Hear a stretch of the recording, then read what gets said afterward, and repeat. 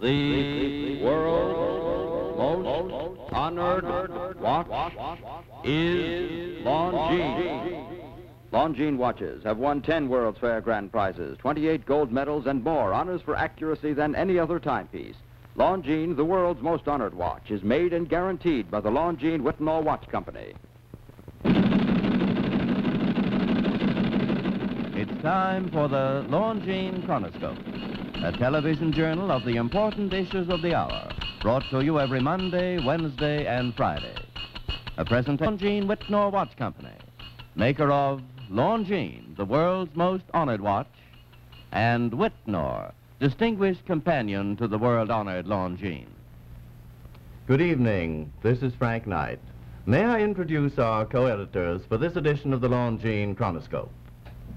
Mr. Donald I. Rogers, an editor of the New York Herald Tribune, and Mr. Victor Riesel of the New York Daily Mirror. Our distinguished guest for this evening is the Honorable Christian A. Herter, United States Congressman from Massachusetts. The opinions expressed are necessarily those of the speakers. Congressman Herter, our audience knows of you as a member of the House Foreign Affairs Committee and as a leading Republican in Congress. I wonder if you'd speak to us, sir, tonight a bit about the foreign affairs of our nation. I think perhaps the most pressing foreign problem, or perhaps the most talked of foreign problem, is whether or not General Eisenhower will run for president, as a Republican, of course. Well, there, obviously I've got to express my own opinion. I happen to be very enthusiastic for General Eisenhower as a candidate on the Republican ticket. And my feelings about the general can very briefly be explained by the fact that I think he's got a concept of the importance of our foreign relations today that is unequaled by many people in public life. And I have the very deep conviction that our foreign relations condition almost everything that happens in our domestic affairs. In other words, that today the conduct of our foreign affairs is the most important factor in our domestic life. Well, Congressman, you say the general has concepts. Well, he has been asked by virtually everybody what those concepts are. If he's not declaring, at least can you tell us what he stands for on foreign problems and on domestic problems? If he becomes president, he has to run this country. What does General Eisenhower stand for? Well, Mr. Riesel, there, obviously, I'm in the same position as any other private citizen. I can quote his published works. I could tell you that I've talked to him as an individual and convinced myself that he's got an extraordinarily clear picture of where our role in this world is conditioned by the relationships with other countries. Nobody can speak for him. He's going to have to speak for himself. When will that be, Congressman? Well, I'm convinced that it will come fairly soon after the Lisbon conference that comes early in February. That is the time where he has got to make at least his last appearance as a commander-in-chief in Europe. Now, I'm, again, speaking without authority, I'm guessing, but I think it will come very soon after that. Is there any political significance in the United States, any political events which might hasten his decision in declaring himself? Well, there are a number of things that are happening automatically in our political life. The New Hampshire primaries come on the 10th of March. Under the New Hampshire law, at the end of January, the 29th of January to be exact, the Secretary of State of New Hampshire has got to notify any potential candidate whose name may go on the ballot, and Eisenhower's will certainly go on the ballot in New Hampshire, that he has 10 days in which to withdraw his name from the ballot if he sees fit to do so. But don't the Democrats have the same prerogative? They have the same prerogative, and I think at that stage of the game, the general has got to make up his mind whether he's willing to have his name go on the Republican ballot and whether he's willing to have it taken off the Democratic ballot. Huh? Well, Congressman, there's been a great deal of conjecture, and obviously you're convinced he's going to stand for the presidency of the United States if he can get the Republican nomination. Do you think he can get the nomination if he declares? Yes, I do. I think he's been handicapped. I think he's been handicapped by factors that are entirely outside of his own control. And one of them that I'm rather bitterly critical of, that I'd like to talk about, is the slowness with which our own productive capacity in this country has been turning out armaments that could be used in the setting up of the European army. How does this affect the general? It affected him very much because the whole time schedule on which he was supposed to operate from the point of view of a unified command on the arming of the minimum number of divisions has been set way back by our own slowness in Could we have producing. hastened that? Hasn't this time lag been due to tooling up? The time lag has not been due to tooling up. The time lag, that is an excuse that is given. But I think you'll find when you analyze the picture that the time lag has been due to perfectionists in the military establishment who've not been satisfied with any given tank, any given plane, any given gun. They've always wanted to make a better one, and so they've never given firm orders to turn out something which could be sent to Europe or sent to Indochina, or for that matter, Do the sent to Korea. Russians force our hand on this? Do the Russians keep producing better tanks, guns, planes? They do planes, certainly. Well, they keep producing them.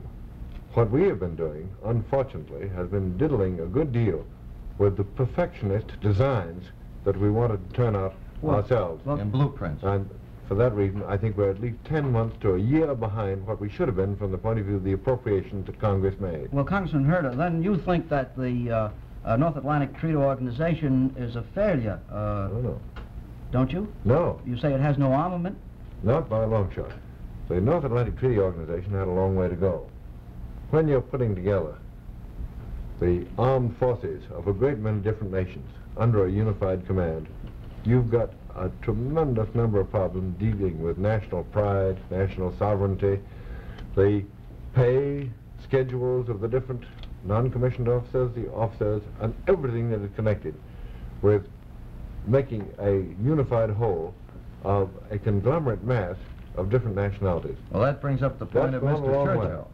Mr. Churchill says that he will throw in with us in NATO if we keep General Eisenhower at the command of the European operation, which sort of puts Mr. Churchill in the role of supporting Taft. No, it doesn't. It keeps Britain out if the general declares. Is he going to declare, or is he going to stay and Mr. Churchill come in if he goes out? Well, I think you're dealing now with what has been termed in days gone by as an iffy question. Well, I don't think that those two things are definitely related. In other words, I think that General Eisenhower can get this picture in such shape that he can very properly retire and let a competent successor carry on.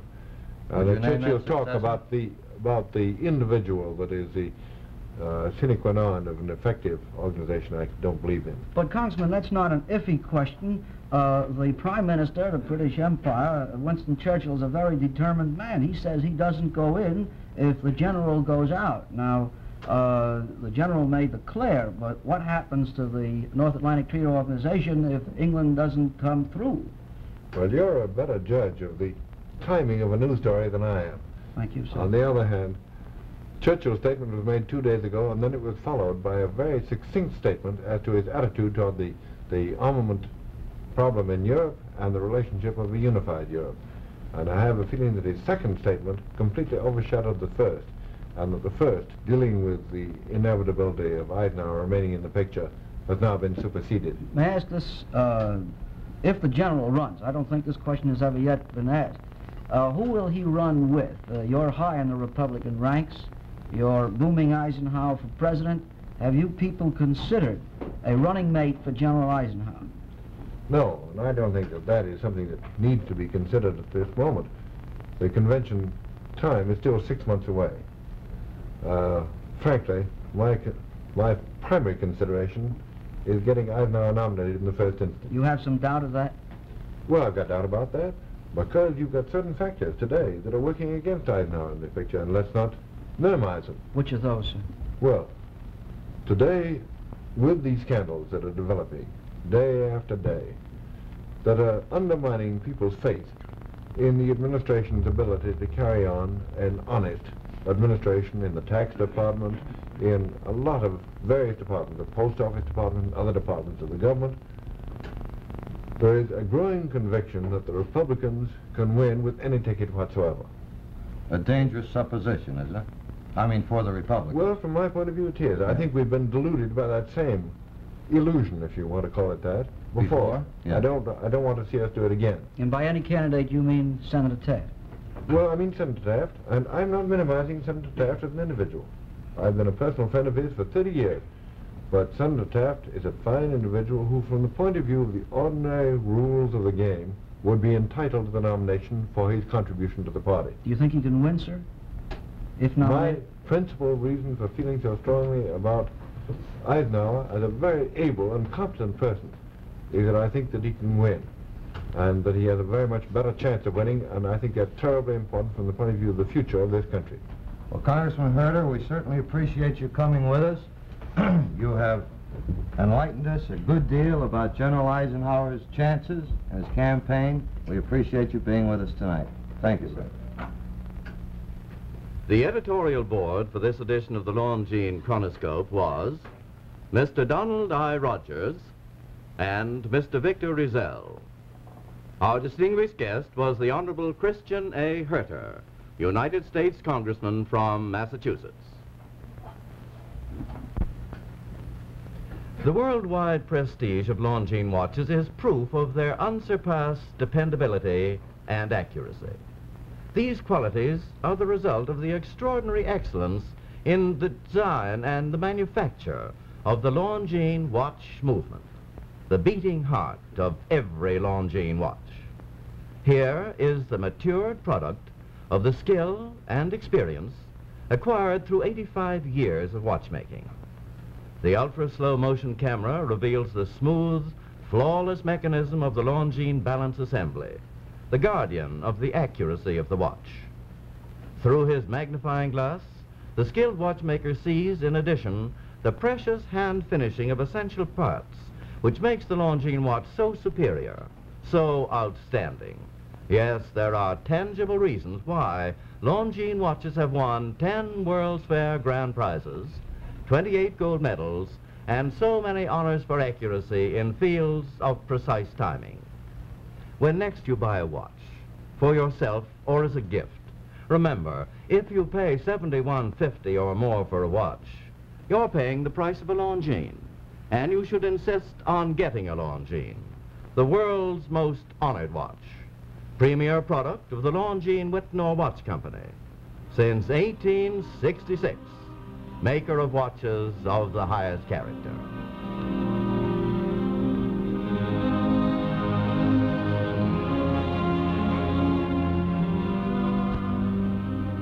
This is Frank Knight again reminding you that the Longines Chronoscope is brought to you 3 times weekly, every Monday, Wednesday, and Friday.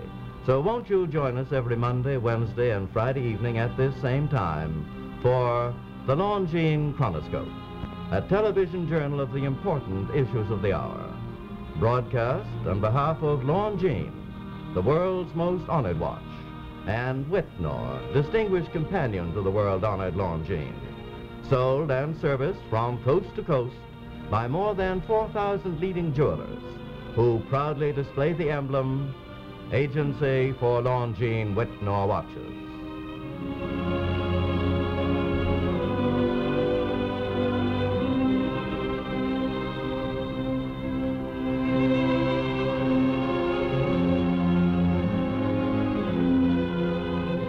This is the CBS Television Network.